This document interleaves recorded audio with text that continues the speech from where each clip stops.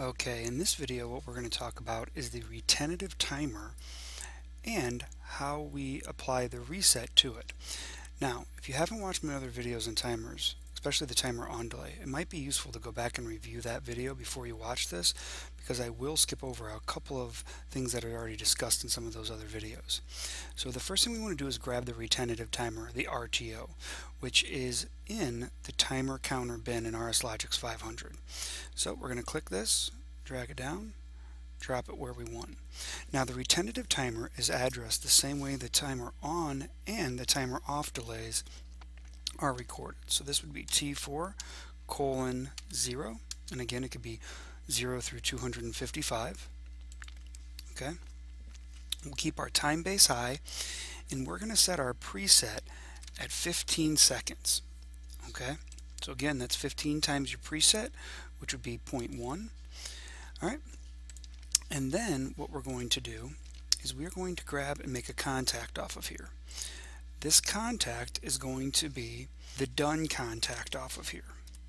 Okay, so this is the timer done. So whenever my accumulator reaches my preset, this will go true. Now, the main difference between a retentive timer and a timer on delay is that a retentive timer will retain its accumulated value when power is removed from the timer. On delays, as soon as you remove the timer, the power to the logical continuity of the timer, the accumulator resets back to 0. But with the retentive timer, that doesn't happen. So the next thing I need to do is to add a reset in here. Now, best practice is to always add your reset above your timer. And I am going to have this reset manually through an input. So I am going to make this reset using the middle green button. And then I'm going to grab a reset. Now, you come over here, you're going to grab the timer counter, and there's a reset here. You grab this, you drag it down to where you want it, and this actually gets the same address as the retentive timer. Now notice that I drug it over there. You could type it in, but I tend to find that it's a little easier and you get less mistakes if you just drag it over, so you know that that reset is for that retentive timer. Especially if you have multiple retentive timers, you want to make sure that it's being reset at the right time. This is a good trick for you. So we're going to come over here, we're going to download. So let's take a look at how this retentive timer activates. I am going to activate the green button for about 5 seconds, and you can see that the accumulated is counting up. Now when I get to 5, I let it go.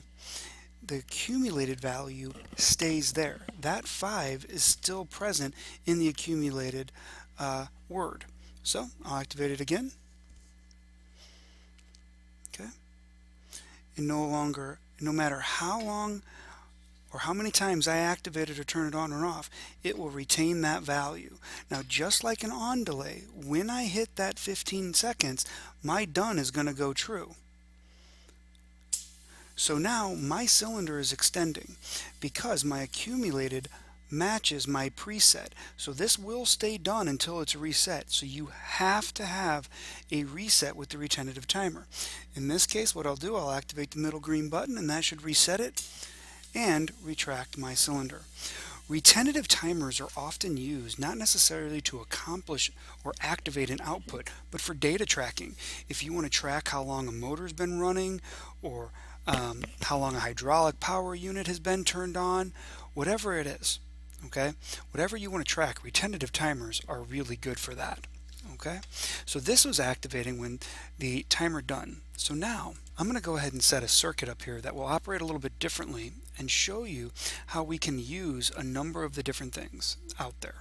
So let's go ahead, and I'm going to use the red pilot light, which is output 2. Okay, we're going to call this a motor. Okay, now we want to track how long this DC motor is on. Okay, because after it goes a certain amount of time, we want to change the brushes out. Okay, so we can add this to our preventative maintenance plan. Okay, so as long as this input's on, this will be timing, and my DC motor's on. Okay, now I can put memory around here if I'd like. So I will have a start-stop station controlling my DC motor. Okay, and whenever my DC motor is on, my retentive timer will count. Okay, and so I will download this and we can see how this works. And now notice that I don't have a done bit in here. All I'm doing is tracking. Okay, so I'll come over here, activate the green button. Notice that my motor, which is represented by a red pilot light here, is running. Okay, I can come over here and I can stop it, turn it back on. Now obviously if this was like for 2,000 hours or something like that, this would take much longer. But then after that 15 seconds, we're done. Okay, and now I've tracked it. And so I can actually now come over here, turn this off, and I can have that activate a pilot light with a done bit, which I'll do here in a second, to let everyone know, hey, we're done here. Okay, and we need to get these brushes changed out. So then to reset it, I come over here, activate the middle green button, and there we go. So this would be the first step in doing something like that. Now let's say I want to make sure this motor cannot run until it has been reset. Okay, so what I can do here, and I'll keep the stop button, I can make this a T4:0/DN. Okay, so once this is done, this motor will not be able to activate until the brushes have been activated and then we've pushed our reset button. Okay, so let's go ahead and try this. Okay, I'm going to go ahead and change this preset timer to 5 seconds so we don't have to wait as long. And we activate this. It's going to count for 5 seconds. If I hit the stop button, it will act as it did before. We get to 5 seconds. Boom, the done bit's activated.